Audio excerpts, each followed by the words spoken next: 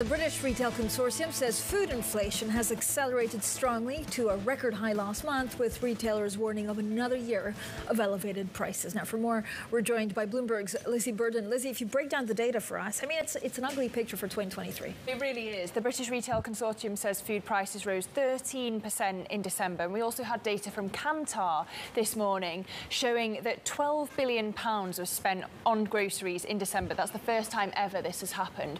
And what it is, it's not people buying more, they're spending more because of inflation. And if you take the case of the lowly mince pie, 19% more was bought in terms of mince pie sales, but not in terms of volumes. They barely moved.